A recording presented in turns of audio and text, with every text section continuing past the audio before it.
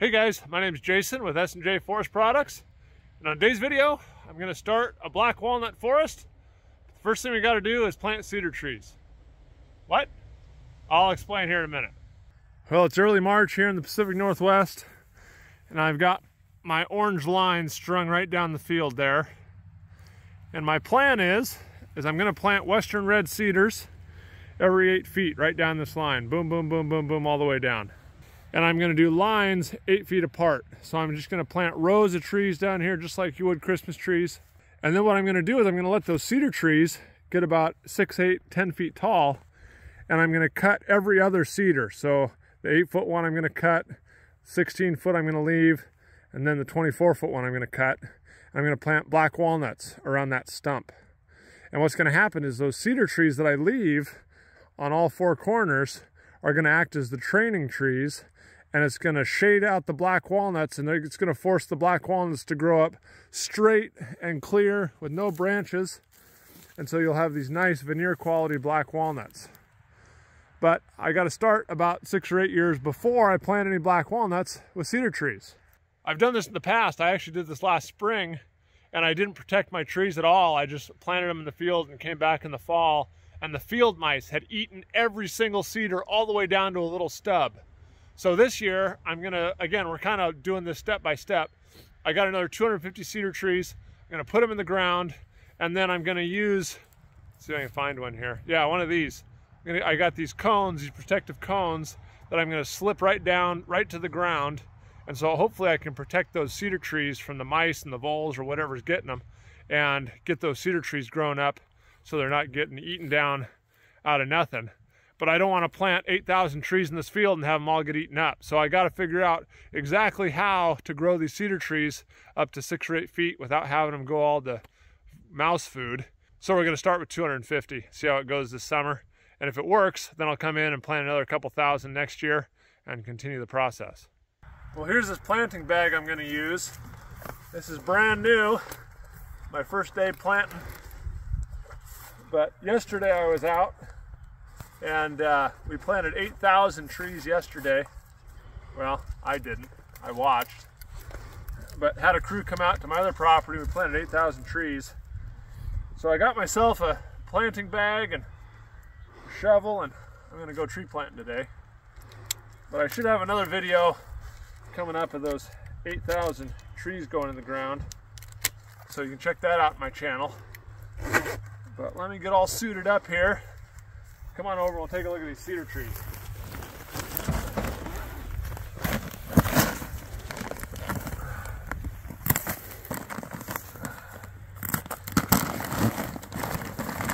So these are plug ones here. They're nice trees.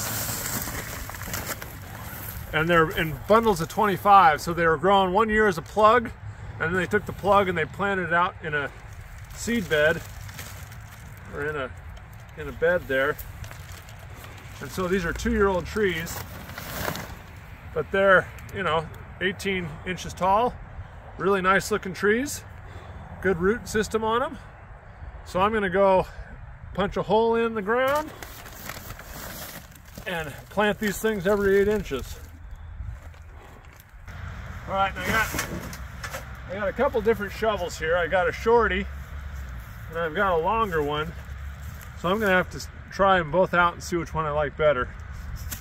Well, let's go put some trees in the ground. Well, I've improved my system here a little bit. I'm about, 125 trees in. We got stakes on most of them, but I gotta get the rest of these in the ground. So I'll show you kind of my new improved system here for getting these trees in the ground. Take 3 steps, 1, 2, 3. Take my little shovel, 1, 2, and then split the difference. And I just peel it back, and I give myself a little hole. And then I can grab a tree, make sure the roots are, get the grass so you can see what's going on. Get the roots going down with my fingers.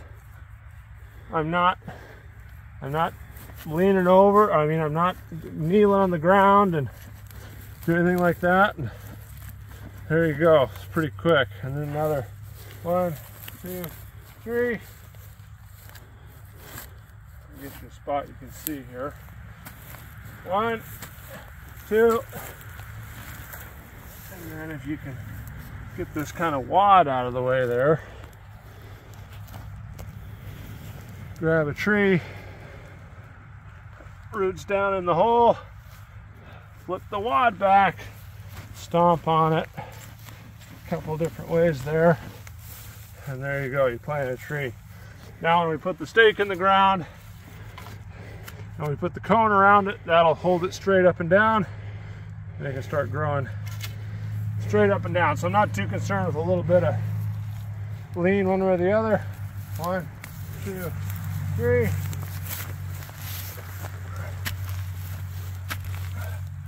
There you go, split the difference.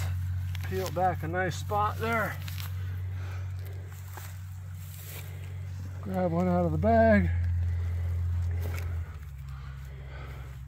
Put it in there. Flop it down. You want to make sure there's no air pockets. And you just put her to bed. There you go. All right, well, we got everything planted. I've got mostly cedar, and there's actually a few black walnuts back over here that I had some extra that I planted. I'll show you all those. But today what I wanted to do is, now that we got them all planted, I got a few more stakes to put in, and then we got to cone them all. So here's what we're working with for our black walnuts. I had about 35 little starts I'd started last year. So I've got those, and then every other tree now is a cedar. So here's our cedar. Again, I got to stake them.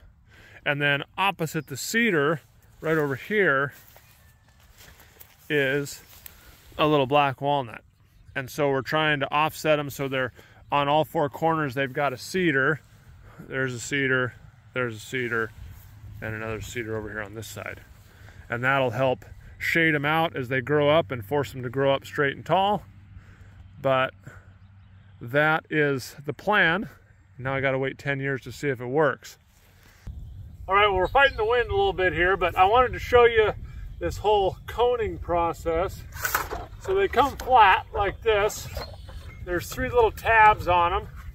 And the easiest way I found to do it is you roll it over, you stick the middle tab through the middle, and then that holds it so you can do the upper and lower tab.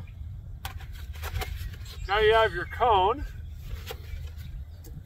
Then I have one zip tie that I put through just on the top of the cone.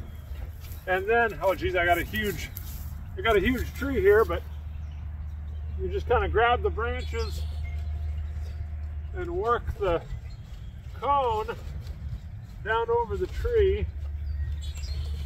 Geez, most of them aren't this big, but I picked a huge one for you. And what this cone does, hopefully, is it protects from the voles and the field mice, because they will come in. And you just zip tie it to the post. I push it down so it's flush with ground level. Angle it down just a little bit so it pulls the cone down into the ground. And now that's super stable.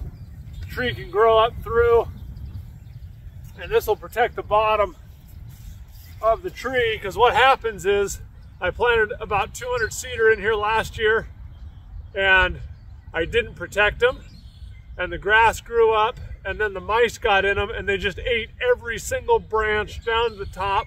It was just these little tiny cedar sprigs about this tall that were left sticking up out of the ground. And so my hope is that with these cones, they'll be coming through the grass, they'll hit this cone and they'll just go around it and do whatever else they're going to do. Hopefully it'll protect the cedar, but I can't have those trees get girdled or eating off all the branches, because it'll just kill the tree. So that's my current plan. Last year's experiment totally failed, but hopefully we've got a new system here and hopefully it works. So I've got maybe 60 trees coned in about an hour, so about 1 a minute. And it's not hard, it's just time consuming. You gotta make your cone and push it down over the tree and zip tie it and go on to the next one. So I'll get going here and do a couple more rows, and then we'll take a look at it when I'm all done. All right, well, I've got 4 rows done. I figure it's about 35 or 40 trees per row. So that's somewhere between about 125 to 140 trees or something. So I got to go pick up my kids now from school. So I got to stop here, but I'll get the rest of this done in the next couple days. And be sure to subscribe so you can check back in the fall or next spring when I do a follow-up video. So thanks for watching. I'll see you in the next video.